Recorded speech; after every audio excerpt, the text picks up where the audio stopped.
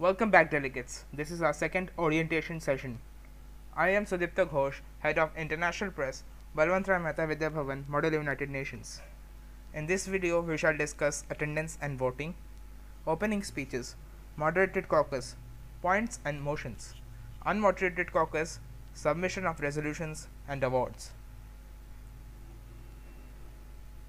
Attendance and voting procedure. Listen for the name of your country when the chair is speaking out country names, and raise your country placard when your name comes. That is, when they speak the name of your country. And please state whether you are present or present and voting.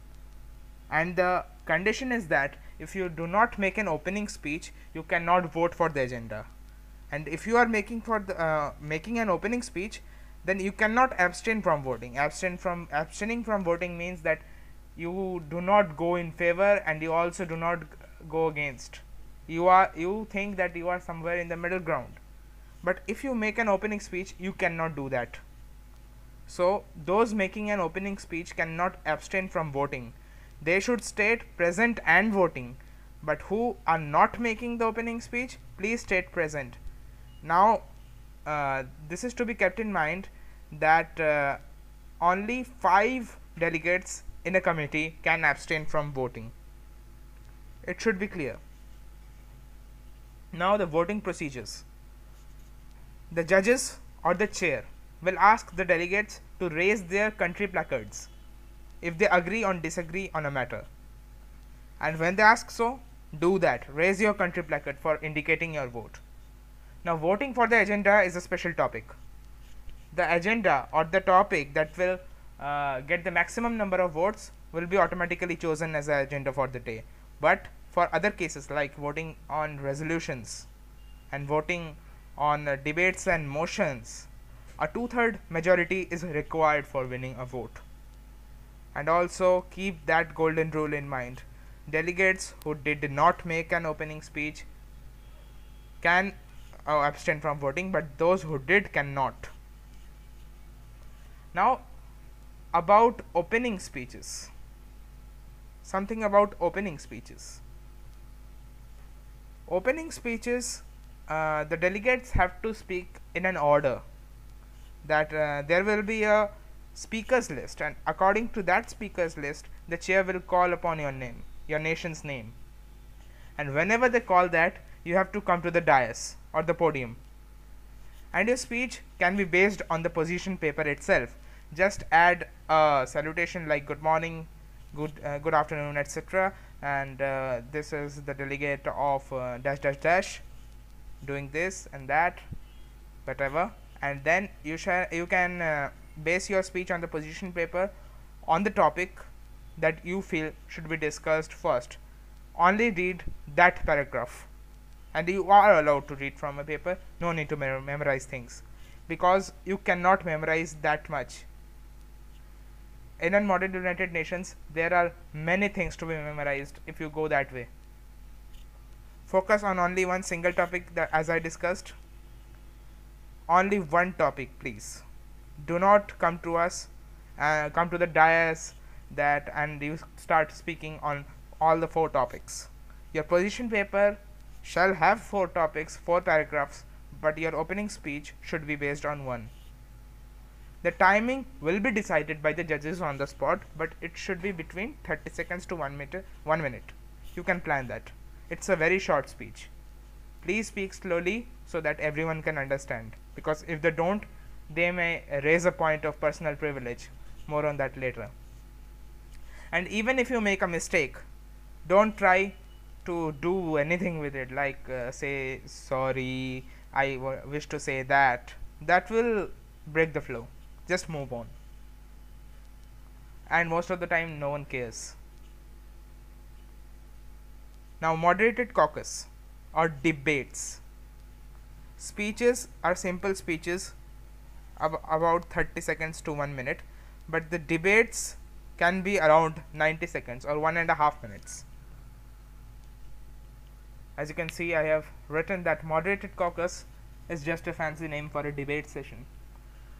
So first the chair will ask those in favor of the motion to speak one by one according to the speakers list, and after that those who are speaking against shall have the call. And regarding speeches and debates, I wish to share one more fact that you should be clear with two terms. The first is taking the floor. Taking the floor means you have to speak now. You should come to the podium and you have the right to speak in front of all the delegates and the chair. And yielding the floor, YIELD. Yielding the floor means that you should now leave the podium and go back to your seat. Now coming back to the topic, moderated caucus.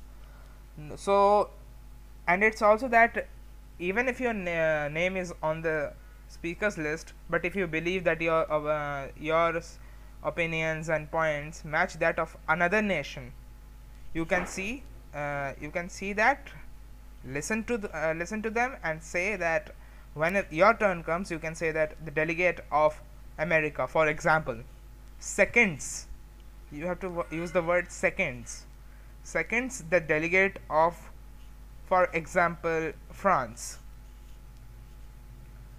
And yes, again, you are allowed to read from a paper. But in a debate, keep in mind that your persuasion and your body language also speaks. You have to make eye contact too.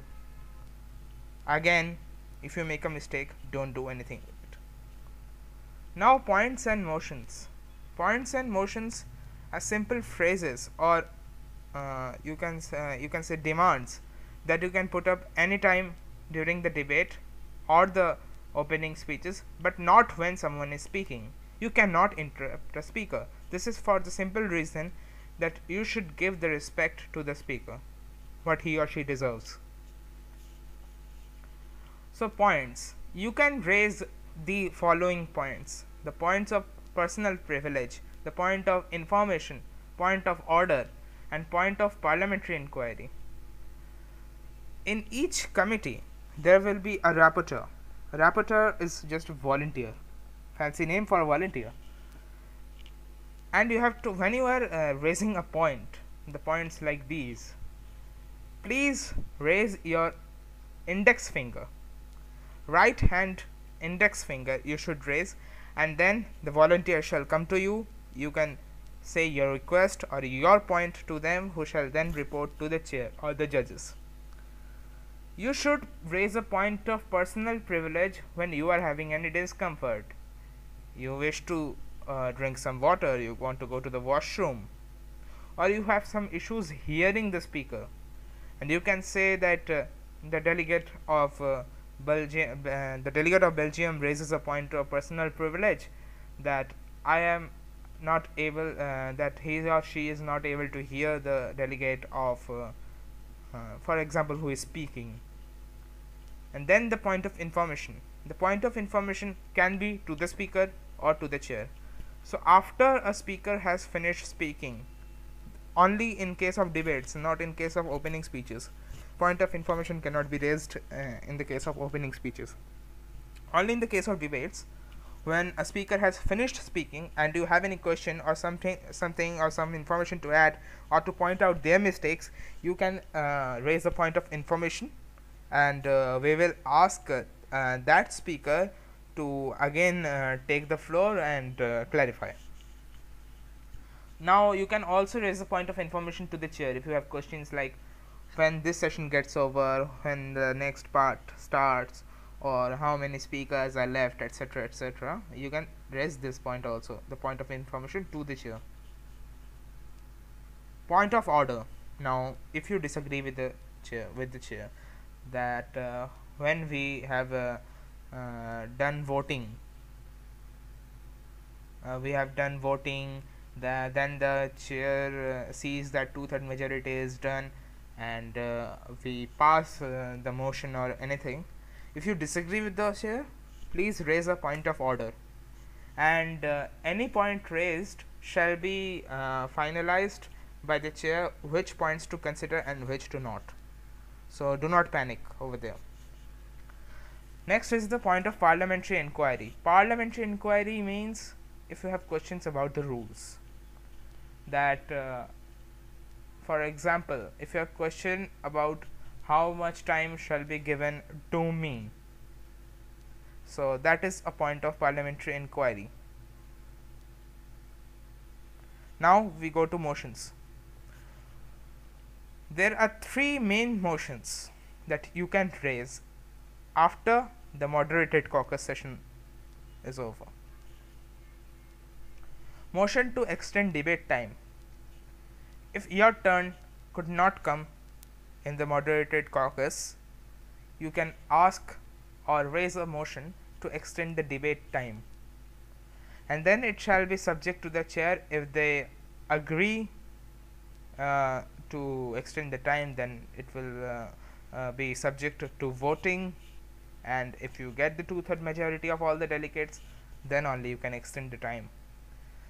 There is also a motion to move to a previous question. Now if you had earlier raised a point of information to a speaker, and during that time they had given an answer but it did not clear your question, you can raise a motion to move to a previous question after the debate is over. Motion to reconsider a resolution. So as we had discussed that after unmoderated caucus you submit the resolution.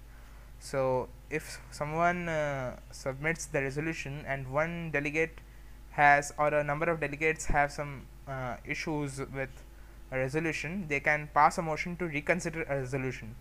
Now it is to be kept in mind, points do not need voting to be passed, but motions need voting, and a 2/3 majority is required for a motion to be passed.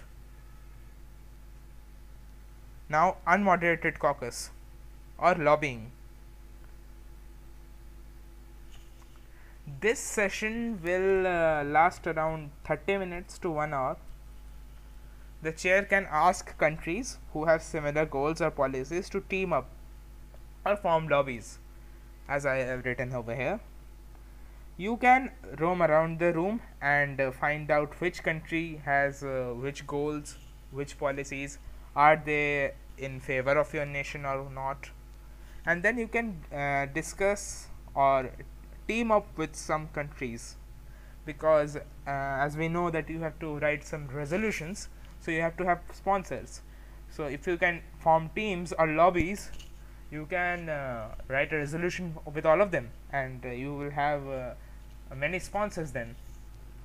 And then you have to decide who is the main submitter within the lobby, that is who will submit the resolution on behalf of all of them. And it is the task for the main submitter to go to the other lobbies, other countries, and ask them or propose them to be signatories to their resolution. As you know, 5 signatories are required. So during the first day you have to write the working paper. Working paper is the draft resolution. Okay, so after you have written the draft resolution and everyone has agreed, you have got the signatories, then finalize the resolution, and after unmoderated caucus you can submit the resolution. So unmoderated caucus may be a sketchy thing, but it just refers to the period where you form teams and lobbies. No one is watching you. The chair will be helping you in writing the resolutions and all. No worries. So that was for unmoderated caucus. Now how to submit the resolution paper. Now during unmoderated caucus you have decided who will be the main submitter or the main submitter of the resolution. So when the chair asks for the team to send a submitter, send that person. They will be asked to read the resolution in front of the chair and all the delegates, and then they have to put the resolution on the table where the chair is sitting. So the chair will also have a copy of the resolution. Either you can do that or make 2 copies of that and submit one to the chair and read from one. You have the option. So during this time, after reading resolution, when the submitter has finished speaking, Any delegate having a problem with the resolution can raise the motion to reconsider the resolution, as we have discussed earlier. Then voting will be done. Resolutions having support of more than 2/3 of majority will be adopted. 2/3 majority is a standard thing. So resolutions which are accepted or supported by more than 2/3 of the delegates will be adopted. Resolutions are the solutions that the UN takes. So after the resolutions have the support, they will be adopted by the United Nations. And if the sponsors wish to change the resolutions, this may be in response to a motion to reconsider the resolution, or any grammatical error you might have made and come to know later. You can change the resolution via amendments. Amendments will be again a document that will be made just like the resolution paper. Just put the heading as amendment to resolution.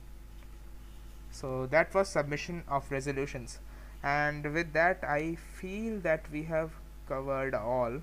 Let us check that. We have discussed attendance and voting, we have discussed opening speeches, we have discussed moderated caucus, points and motions, and moderated caucus, and submission of resolutions. This shall be clear to you. Any questions? If you have any questions, then ask the organizing committee, ask the Secretary General, ask the Director General, ask me on WhatsApp or the email. Then we move to awards. We have already seen. Actually, these are the awards that we will be giving. One will be the best delegate from each committee. We will be having 4 best delegate awards. The choosing of best delegates will be done by the chair, and the decision will be final. We are also having an award for the best position paper, and this is why position papers are important. If you do not submit a position paper, you lose out on everything. There is also a third award that we are giving, that is the best speaker award. Now, for being the best speaker, you do not have to make all the speeches or the debates. You do not have to participate in all the opening speeches, in all the debates, as I have said. Being the best speaker just means that you have put forward your points effectively. You have had the impact by your speech.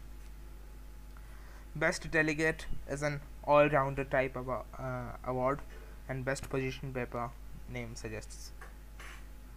So these are the awards overall, 3 awards.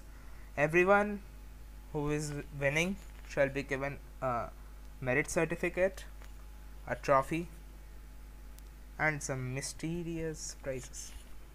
Okay, so these 3 awards are for each committee. So in total, I think we might be having 12 awards in total. So that was it for the session. Thank you. If you have any questions, reach out to us as soon as possible. And if you have completed your research, start writing your resolution papers and send it over. Thank you.